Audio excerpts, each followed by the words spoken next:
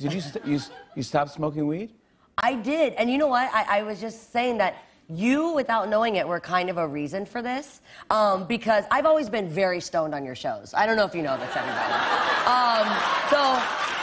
Yeah.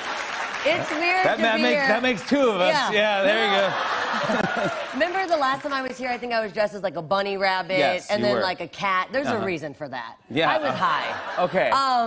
And I don't know if this is much better, but I stopped smoking because, you know, to sit here and to talk about what I'm doing, I want to be really clear because I'm actually the most passionate about what I'm doing with this record.